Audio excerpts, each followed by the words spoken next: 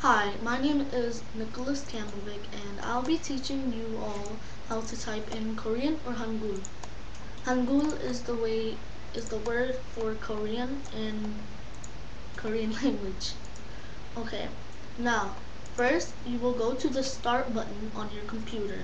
Click it and then you go to control panel. When you are at control panel, you will see system and maintenance, security, network and internet, hardware and sound, programs, user accounts and family safety, appearance and personalization, clock, language and region, ease of access, additional options. You will click on clock, language and region, nothing else. Then when you click on it, two options will come out, date and time. The other one is regional and language options. You click that and it comes out and it's called regional and language options. At the top of the thing that comes out, you will see formats, location, keyboards and languages. You click on keyboards and languages and then you click change keyboards. You will see EN and then right next to it English, United States, keyboard, US, and other. Incorrection. And then you will see right next to that, you will see a button called add.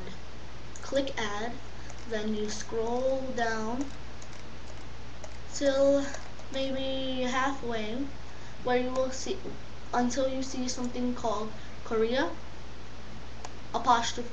not apostrophe, quotation, Korea, quotation. There's a little add button right next to that. You click it, and something comes up and it says keyboard.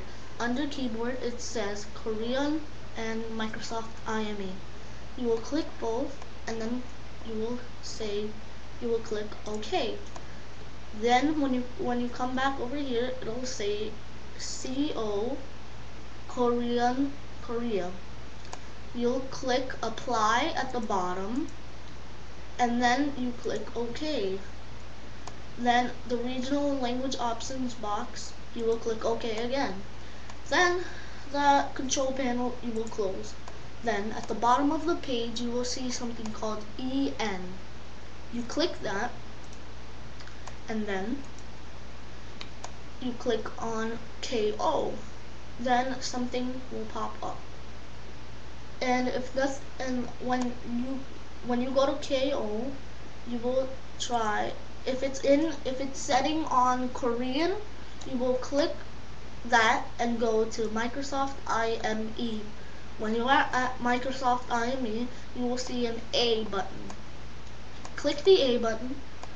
Now go to any place go to any place where you can write, and voila, you can type Korean. Thank you, and this was Nicolas. Bye.